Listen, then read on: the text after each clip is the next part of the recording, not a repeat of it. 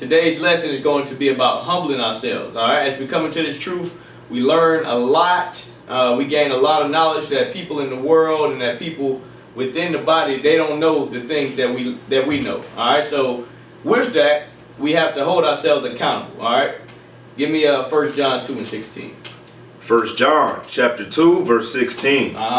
For all that is in the world, the lust of the flesh and the lust of the eyes and the pride of life is not of the Father, but is of the world. All right, so pride, the pride of life, all right, that vainglory spirit, all of those things, it said it is of the world.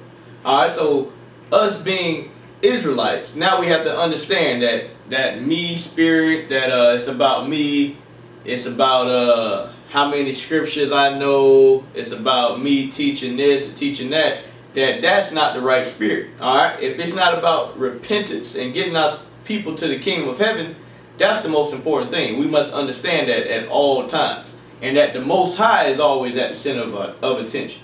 All right, from there, give me 1 Corinthians chapter 8, because we got to find out, how do we get that spirit on us in the first place? How do one day we think we are entitled, or we feel that this truth must give us something? All right, how do we get that spirit? Give me that. 1 Corinthians chapter 8.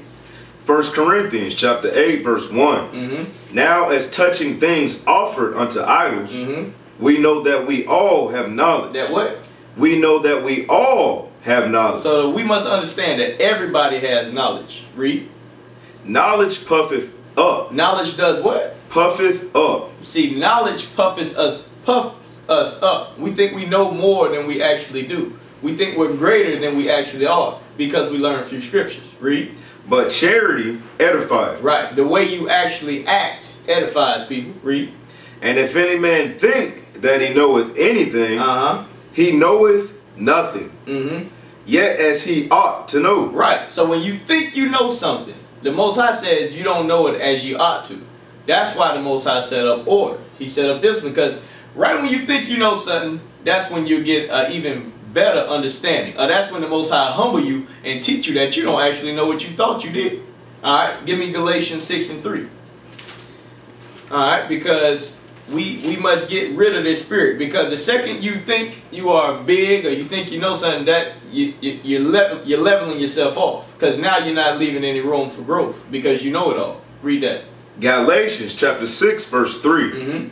For if a man think himself to be something, when he is nothing, he deceiveth himself. He does what? Deceiveth himself. You see that? When brothers and sisters think they are something, the Most High says you are nothing and you're deceiving yourself. Because at the end of the day, you gotta, whatever we do, however many great works we do, nothing measures up to the Most High Son, which is Christ. He was perfect. So whenever you think you're doing something, whenever you think you're putting in works, and you're doing great things, yes, it might be good, but don't ever get big-headed to think that you've done something. Because Christ laid down the ultimate sacrifice. He laid down his life.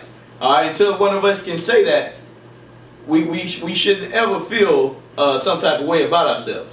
Now give me John 14 and 26. Because we come into this truth, we learn, all right, we start putting forth great works. That's great. And some brothers might actually start to think that, you know what, I'm doing this, I'm doing that. No, Christ said, no, it's not you. You're not doing anything. You're only doing the will of the Father. All right? Give me that, John 14 and 26. John chapter 14 verse 26. But the Comforter, which is the Holy Ghost, whom the Father will send in my name, he shall teach you all things. What he should do? He shall teach you all things, and bring all things to your remembrance. So Christ is the one that's teaching us all things through this Bible. Now jump down to chapter 15 and verse 16. John chapter 15 verse 16. Ye have not chosen me. What? Ye have not chosen me. So don't think now you're doing all this, no. Christ said you have not chosen me. Read. But I have chosen you. So the Most High brought us into this truth. Read.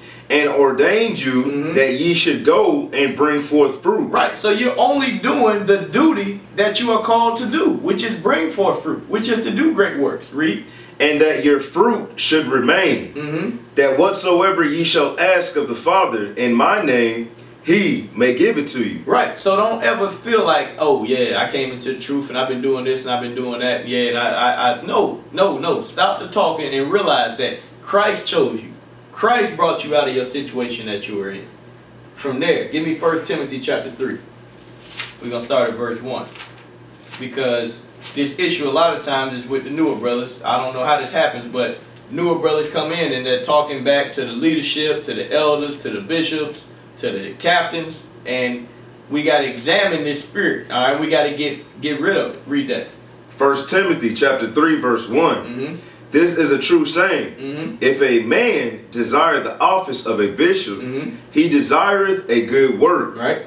A bishop then must be blameless, the husband of one wife, vigilant, sober, of good behavior, given to hospitality, apt to teach, not given to wine, no striker, not greedy of filthy lucre, but patient, not a brawler, not covetous, one that ruleth well his own house, having his children in subjection with all gravity. Right. So you got to know how to rule your house to be the leader of a church. Read. For if a man know not how to rule his own house, how shall he take care of the church of God? All right, this is what I wanted. Verse 6. Not a novice. Not what? Not a novice. Right. So just because now you can break down Deuteronomy 28, that don't mean you're ready to be a captain or ready to be a deacon. No, not a novice. Read. Lest being lifted up with pride. Being what? Lest being lifted up with pride. With pride. Because see that when you start to learn the scriptures, you get a sense of pride. That's why we went to all those scriptures before, showing you that it's not your own doings. Read. He fall into the condemnation of the devil. Right. You're going to fall into the condemnation of the devil. Because now you're getting all these types of spirit on you. And you think you know everything. So guess what you don't do? You don't reach out and ask anybody questions. You think you can handle it on your own. That's not how you're supposed to do it. Alright. Now, it said pride. Give me Proverbs 16 and 18. Let's go into this pride thing. Alright. Because the scriptures, we're going to read the scripture. Pride, that sense that you know it all, that's the beginning of your downfall. Read that. Proverbs chapter 16 verse 18. Pride goeth before destruction. What goes before destruction? Pride goeth before destruction. And an haughty spirit before a fall. You see that? Pride goeth before destruction. So 2 Corinthians 13 and 5 say, examine yourselves, whether you be in the faith or not. So, brothers and sisters, if you ever feel that you're getting a sense of pride, you better check it quick. Because that says it goes before destruction. Destruction is coming if you don't get that spirit off of you. From there, let's go to 2 Chronicles chapter 32. 2 Chronicles chapter 32. We're going to look at one of our forefathers who got the spirit of pride on him. And we're going to see what happened to him. And how did he get out of that spirit. 2 Chronicles chapter 32 and verse 23. Alright? Because the things written aforetime were written for our learning. So that's why I always try to include an example of the Old Testament. The stories of our forefathers. Read that. 2 Chronicles chapter 32 verse 23. And many brought gifts unto the Lord to Jerusalem. And presents to Hezekiah, king of Judah. Now this is the king of Judah. Read. So that he was magnified. He was what? Magnified in the sight of all nations from thenceforth. So Hezekiah he was a high stature. Read.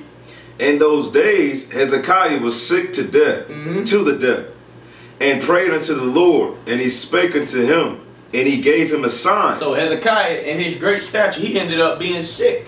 Now we're going to see what caused this sickness to come upon him. Read. But Hezekiah rendered not again according to the benefit done unto him. For his heart was lifted up. His what? His heart was lifted up. You see that, brothers and sisters? He got that spirit of pride on him. And the Most High jacked him up for that. Read.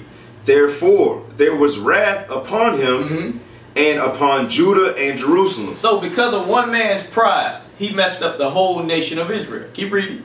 Notwithstanding, Hezekiah humbled himself. He did what? Humbled himself. You see that? Once he realized, he analyzed what the sin was, what the issue was, he humbled himself. Read. For the pride of his heart, both he and the inhabitants of Jerusalem, so that the wrath of the Lord came not upon them in the days of Hezekiah. You see that? His pride had got him. His pride got him, brothers and sisters. That's why this thing is very serious. You got to examine it.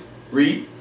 And Hezekiah had exceeding much riches and honor, and he made himself treasuries for silver and for gold, and for precious stones, and for spices, and for shields, and for all manner of pleasant jewels. All right, stop there. So he ended up getting pride on him because he stopped to thank the Most High for everything that he got. For some reason, he thought that was by his own doings, and he got lifted up. And the Most High sent him that fall and that sickness. But when you read, he humbled himself, and the Most High gave him 15 more years. All right, now go to Sirach chapter 10. Sirach chapter 10, verse 12. All right, because that pride is the beginning of sin. That's why we got to examine this thing. Read that. Sirach chapter 10 verse 12. For the beginning of pride is when one departeth from God. You see that? The beginning of pride is when you depart from God. So when you start to glorify yourself, you think you know this, you think you know that, you're actually moving yourself further away from God. Read. And his heart is turned away from his maker. For pride is the beginning of sin. Pride is what? The beginning. All right, give me Philippians chapter 2 and verse 2. Philippians chapter 2 verse 2. Fulfill ye my joy, that ye be like-minded, having the same love, being of one accord, of one mind. Let nothing be done through strife or vainglory. Through what? Strife or vainglory. Or vainglory. That's something that our brothers and sisters get caught up in. Vainglory. Read. But in lowliness of mind, let each esteem other better than themselves. Right. So how could you ever get a sense of pride on you if you always esteeming another brother higher than yourself? That's how you combat that spirit. All right. If you always complimenting, exhorting another brother, that spirit of pride won't come on you. Read. Look not every man on his own things. Right. Don't always worry about, oh, how I did this, or how I did this. Oh, I'm doing this, I'm doing that. Read.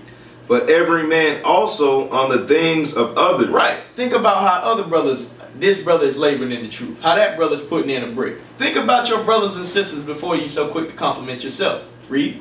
Let this mind be in you, which was also in Christ Jesus. Which was also in who? Christ Jesus. Now think about that for a second. Christ was the perfect man on the face of the earth. But it said in his mind, he was looking on other brothers and sisters at the works they were doing, knowing that it don't measure up with anything that Christ did. Christ walked on water. Christ fed 5,000. But guess what? He was like, you know what? I like the way Paul did that. I like the way Mark did. I like the way Luke does this. Even though he's the perfect example for our people, he still looked upon the thoughts and upon the works of others and exhorted others. Read. Who being in the form of God, thought it not robbery to be equal with God. Read. But made himself of no reputation. He made himself what? Of no reputation. Right. He made himself of no reputation. He didn't make himself big. He didn't try to make himself unavailable to the people. Read. And took upon him the form of a servant. The form of a what? A servant. So you were able to reach out to Christ and talk to Christ. Read. And was made in the likeness of men. He was made in the likeness of men. Read. And being found in fashion as a man, he humbled himself. He did what? Humbled himself. See that? Christ humbled himself. Read. And became obedient unto death, even the death of the cross. You see that? So Christ gave us the perfect example. It showed you that his mind and spirit that he had, why that spirit of pride never got on Christ. That's why he was able to fulfill the will of the Father to perfection. Alright? From there, give me Galatians 5 and 26. Galatians 5 and 26. Because that's probably one of my favorite scriptures right there. Because Christ was perfect and he still was able to look on other brothers and sisters and exhort them, knowing that their works are not near what he's doing. Read.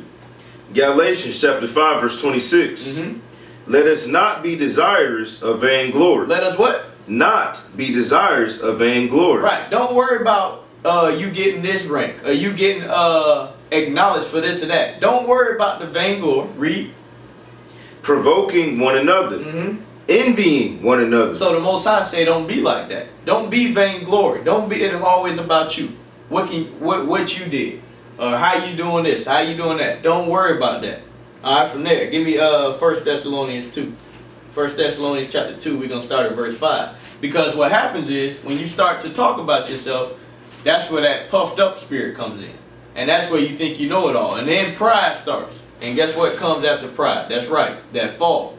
Read that. 1 Thessalonians chapter 2 verse 5. For neither at any time use we flattering words, as ye know, nor a cloak of covetousness. God is witness. Nor of men sought we glory. Nor of men sought what? Nor of men sought we glory. Right. The apostles and the disciples, they never sought out glory. Their main goal, their main objective was preaching Christ to the deaf and getting people to repent. That's how we should be. Read. Neither of you, nor yet of others, when we might have been burdensome as the apostles of Christ. Read. But we were Gentile among you. They were gentle among the people. Gentle among you. Read. Even as a nurse cherisheth her children. Right, meaning they cared about the people. They genuinely cared. It wasn't something they just doing it for show. No. Read. So being affectionately desirous of you. Being what? Affectionately desirous of you. Meaning the apostles and disciples, they truly cared about the people they were dealing with. It wasn't for vainglory. It wasn't to get likes. It wasn't to have a big congregation. They truly cared about brothers and sisters. Read. We were willing to have imparted unto you, not the gospel of God only, but also our own souls. They were putting their own souls into that thing. Read. Because ye were dear unto us. For ye remember, brethren, our labor and travail for laboring night and day, because we would not be chargeable unto any of you.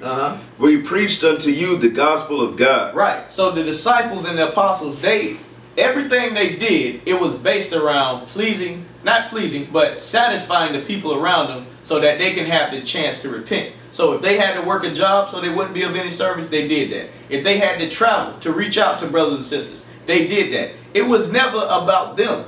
That's the same spirit that we have to have. All right. From there, go to Proverbs chapter 27 and verse 1. Because Christ laid the example for the apostles. And then Paul and all the rest of the disciples, they followed it up and they kept that thing moving. All right. And we got to do the same thing today. Don't worry about ourselves. Worry about this truth, pushing this truth to the next level. Read that. Proverbs chapter 27 verse 1. Boast not thyself. Do what? Boast not thyself. The scripture says, boast not thyself. Read. Of tomorrow. For thou knowest not what a day may bring forth. Right, because you don't control what's going to happen. That's why we always say, Lord willing. Because when you truly understand this Bible, you don't control anything. Read. Let another man praise thee. Do what? Let another man praise thee. Right. And when you're doing works, not seeking vainglory, guess what? Other men will praise you. They will acknowledge your works. The Most High says promotion cometh of God. So don't worry about that. Just put in the work. Put in the bricks. Read. And not thine own mouth. And not what? Not thine own mouth. Read. A stranger and not thine own lips. So the Most High saying, don't do that. Let others sing your praises. The same way Christ never spoke about himself, but guess what? He's the most famous man on the face of the earth today. Everybody knows who Christ is. And when he was on the earth, guess what? Whenever he was talking to a disciple, he said, who did this? Who did that? He said, shh, don't tell nobody. That's how Christ rolled. That's the example he set for us. All right, from there, go to John 8:54. Because Christ understood that his works he did on earth, they were only going to be worth anything if the Most High acknowledged it. So we got to follow up. What does the Most High want us to do? Let's find out. John chapter 8 verse 54. John chapter 8 verse 54. Jesus answered, if I honor myself. Right. If I praise myself. Read. My honor is nothing. My what? My honor is nothing. Right. So if you always talking about yourself, that means nothing. Read. It is my Father that honoreth me. It is who? It is my Father that honoreth me. It's the Father that's going to honor us, brothers and sisters. Read. Of whom ye say that he is your God. Right. We're going to get our reward in the kingdom of heaven. We're not going to be on CNN. We're not going to be on ESPN for getting the most converted saves. We're not going to get that glory on this earth. Most valuable Israelite. Right. You're not going to get the most valuable Israelite award. It's not going to happen in this earth. That was a pretty good one. All right. Our reward is going to come in the kingdom of heaven, brothers and sisters. From there, let's go to 2 Corinthians chapter 10. That was pretty good. I like that one. The most valuable Israelite. All right. 2 Corinthians chapter 10.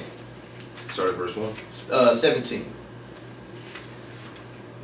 2 Corinthians chapter 10, verse 17. But he that glorieth, let him glory in the Lord. Read. For not he that commendeth himself is approved. Right. So the brother or sister that approves themselves, it says it doesn't mean anything. Read. But whom the Lord commended. Right. Whom the Lord commended. That's who's going to get that glory and praise at the end of the day. Because we're not going to get it on this earth. All right. From there, let's go to Sirach 43. Because for pride to enter in and you not to be humble, you have to think that you're doing something that nobody has ever done before. All right. And the truth is, everything that we've done, our forefathers already have done it. Our brothers and sisters amongst us have already done it. That's how you have elders, you have bishops, you have deacons, you have captains. They've put in their work. All right, read that. What verse? Sirach chapter 43 and verse 30. Sirach chapter 43 verse 30. When ye glorify the Lord, exalt him as much as ye can. Do what? Exalt him as much as he can. Right. When we putting in this work, we doing it to the glorification of the Most High God. Read. For even yet will he far exceed. So whatever we doing, the Most High is still exceeding more than our praise that we give him. Read. And when ye exalt him, put forth all your strength, and be not weary. For ye can never go far enough. No, you can go too far. Ye can never go far enough. You can never go far enough. So guess what? Even in the Christian church with your wicked mom screaming and dancing up and down, guess what? That still ain't enough for the Most High. And for brothers and sisters in the truth that's doing righteous acts, that still ain't enough for the Most High. Alright? So just understand that before you want to sing praises to yourself. Understand that anything we do is not enough for the Most High God. From there, go to Matthew 23. 23 and 11. Alright? Because it says, sing praises to the Most High as much as you can. With all your strength.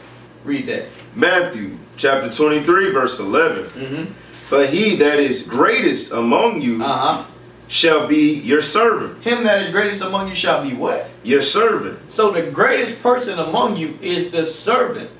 So it's different from out in the world. Out in the world, when you're the greatest person, you don't do nothing. You don't lift a finger. Everybody, no. The Most High said the greatest will be your servant.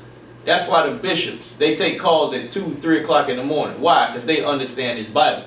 So they understand that the more you get, the more is, the more given, the more required. Right. The more you are given, the more is required of you. So if you get a spirit of pride on you, you're going to think now that you've done something, you think you don't have to put in any work. Nobody can't call me at 2 o'clock in the morning. That's not the way it works in its truth though, brothers and sisters. Read. Verse 12. And whosoever shall exalt himself shall be abased. Right. If you want to put yourself up high, the Most High going to jack you up. Read. And he that shall humble himself. He that what? Shall humble himself. Shall be exalted. Right. That brother or sister that's putting in works quietly. They just keep doing their job. They just keep chipping away. The Most High said they're going to be exalted. Why? Because they're not seeking vain glory. Why? Because they're not thinking about what they can do for themselves. They're thinking about the body. Alright? From there, give me Sirach 1 and 30. Because the Bible gives very, very plain instructions. Such a beautiful book when you're keeping God's laws, statutes, and commandments. Read that. Sirach chapter 1 verse 30. Exalt not thyself. Do what? Exalt not thyself. Read. Lest thou fall and bring dishonor upon thy soul. And so God discovered thy secrets and cast thee down in the midst of the congregation. Right. When you exalt yourself so high, the Most High say, I'm going to reveal everything you're going to through the whole congregation. Read. Because thou camest not in truth to the fear of the Lord. Right. Because you don't truly fear God if you think that you're something great. you didn't truly examine yourself. Read. But thy heart is full of deceit. But what? Thy heart is full of deceit. Right, your mind is full of deceit. Because you think you fooling the Most High. You think that you've done something that the Most High didn't tell you to do already. You think, oh, the Most High didn't tell me, I'm going to do this for extra credit. So now I'm going to get more praises. No, everything that we do is ordained of God. From there, let's go to Sirach chapter 3 and verse 17. Sirach chapter 3 verse 17. My son, go on with thy business in meekness. In what? In meekness. Shouting and telling everybody what you're doing. In meekness. So shalt thou be beloved of him that is approved. Right, that's the Most High God. Read. The greater thou art, the more humble thyself. Right, the greater you are, the more humble you should become. Why? Because the more understanding you get, the more knowledge you get, the more you realize that our people are at such a low estate that you have even more work to do. That's why it says the greater you are, the more humble you should become. Were you going to go to Ecclesiastes 7:7? Could you bring that over? Let's go there. Make a point, what you just said. So Officer C just said, Sirach 3 and 18, the greater thou art, the more humble thyself. So you have to realize the greater you are, the more understanding you get, you're going to see your surroundings. You're going to see what's going on with your people. And that means you realize how much more work you have to put in. Read that. Ecclesiastes chapter 7 and verse 7. Surely oppression maketh a wise man mad. So as you increase in knowledge, you become wise. You attain that wisdom. All right. So it makes a wise man mad. Read. And a gift destroyeth the heart. Here, go to Acts chapter 20 and verse 28. Acts chapter 20 and verse 28.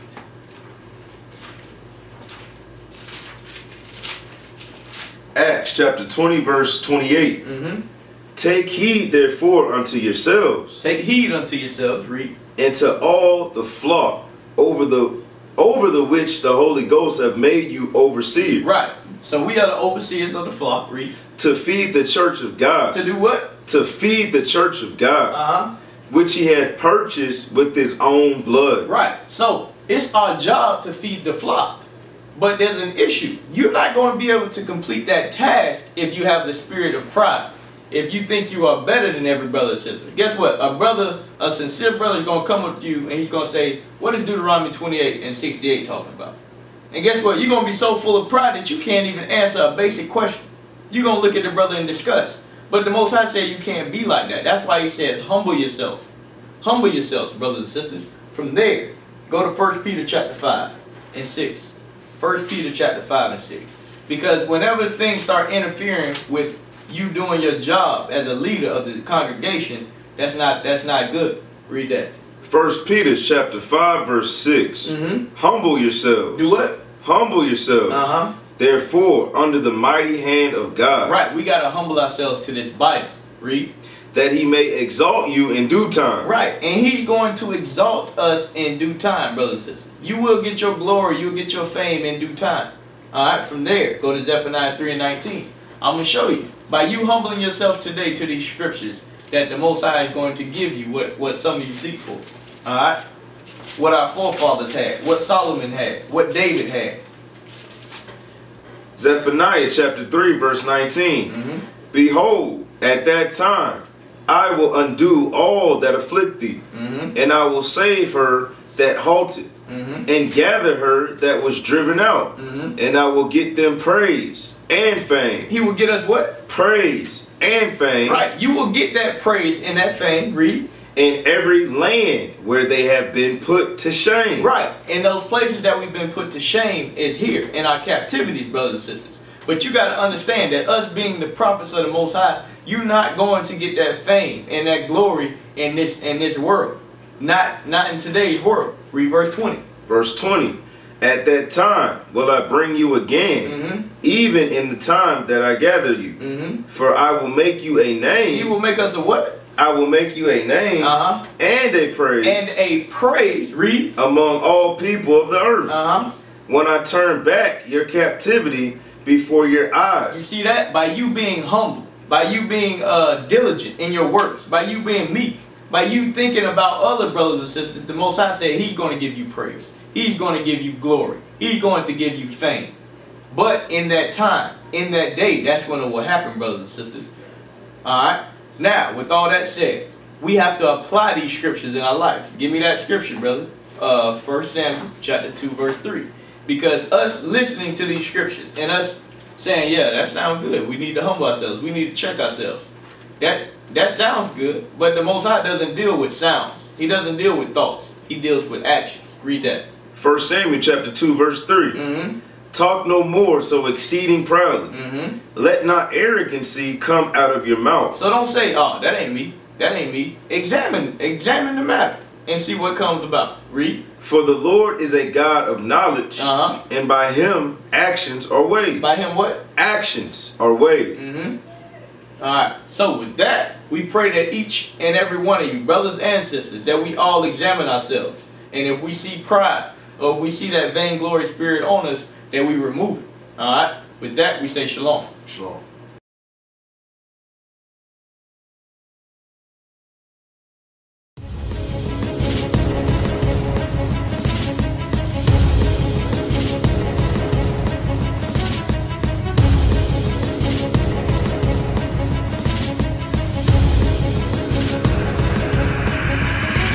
Shalom, Israel. I'm Elder Nathaniel, Israel United in Christ. YouTube likes to shut our channels down, as some of you have noticed, ever so often. Subscribing to join IUIC will assure you will always stay connected to our YouTube accounts. We want to do our best to make sure this truth gets out. Please click and join our subscriber YouTube channel called Join IUIC to stay linked to all of our videos. So again, please make sure you subscribe to this Join IUIC channel to get your latest updates from all our YouTube channels. Shalom.